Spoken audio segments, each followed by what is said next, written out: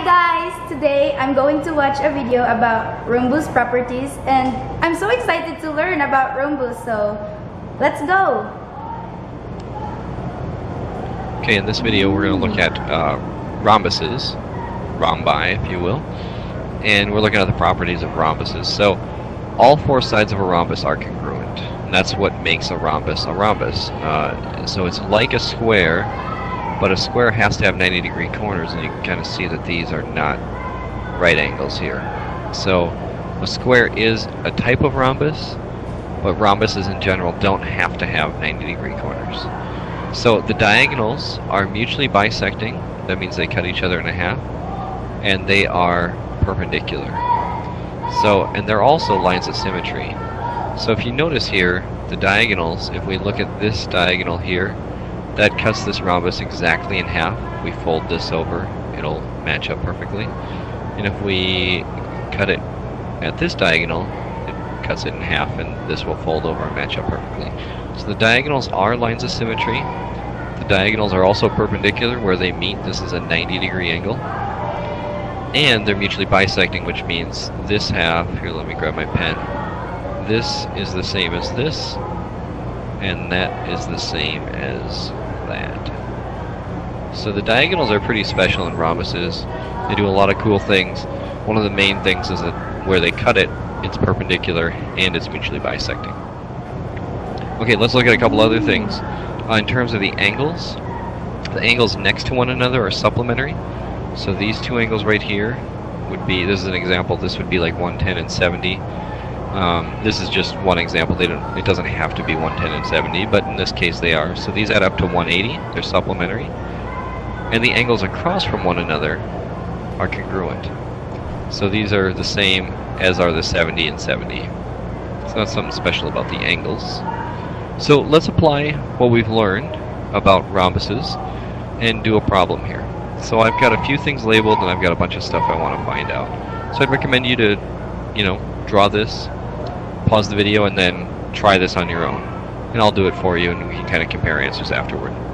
So I'm going to label AD as 15 and I'll do the sides in blue. So AD is 15. AC is 18. And so what I'm going to do is, I know these are cut in half. So half of 18 is 9 and 9. And then BD is 24, so this would be 12 and 12. It's just half of 24. Okay, and then let's label the angles. I'll do the angle in red. EDC, that would be EDC. This is 34 degrees. And there's so much symmetry in rhombuses. It's just crazy. So if this is 34, this line, the diagonal, is a line of symmetry, so that means that this is also 34. Because this angle would match up right with this angle if we folded it. And then the cool thing is, this is also a line of symmetry, this AC. And so these 34s are 34s right here as well. So 34 and 34. Okay, so we have most of the angles actually, because we know the middle is 90 degrees. These are all right angles. And these are 34s, and we also know that any triangle has to add up to 180. So if we do 90 plus 34, we get 124. So this angle down here, if these three have to add up to 180, we do 180 take away 124.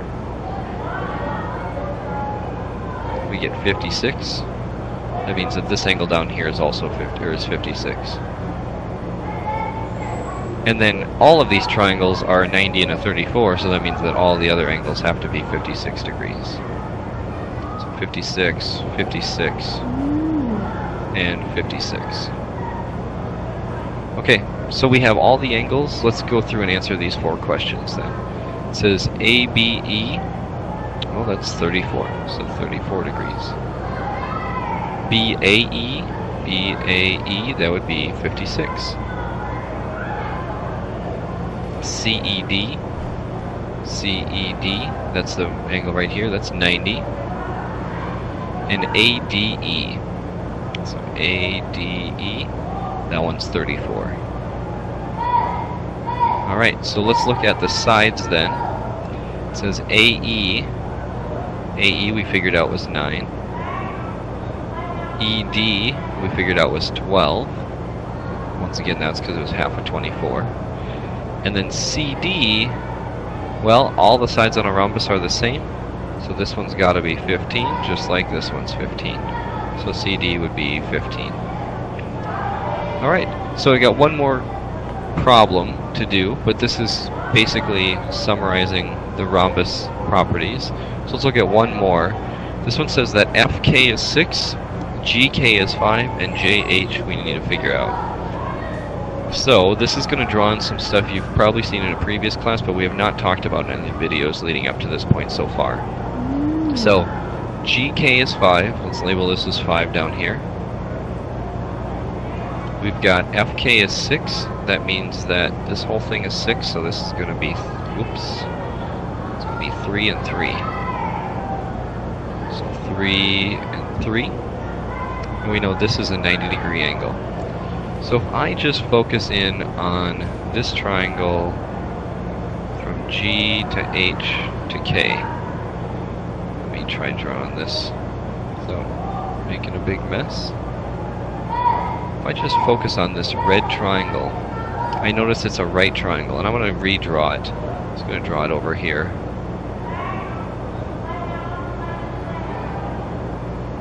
And so this is my, let's see, H is down here at the 90-degree angle.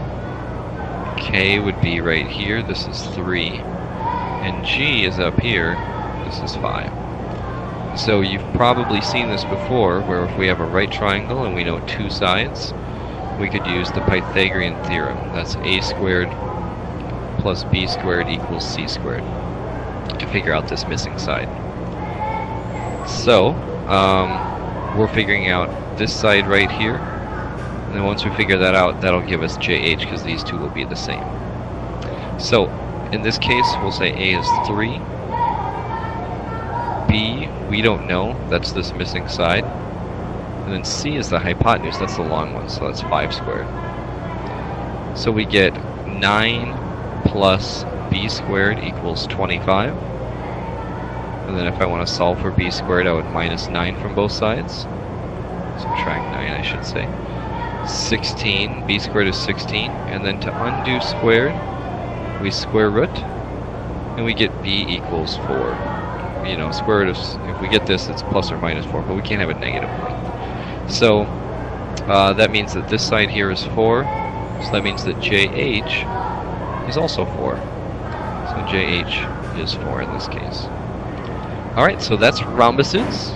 I hope that helps you understand them a little bit better. I learned from the video that I have watched that rhombus has different properties, and the properties of the rhombus are all sides are congruent, diagonals are mutually bisecting, perpendicular, lines of symmetry, and opposite angles are congruent. And I also learned how to find the measure of sides and angles in a rhombus. It's difficult at first, but if you watch it again and again, you will be able to understand it, and it will be easy for you to find the measures. So, thank you for the uploader of this video. I learned everything about rhombus. So.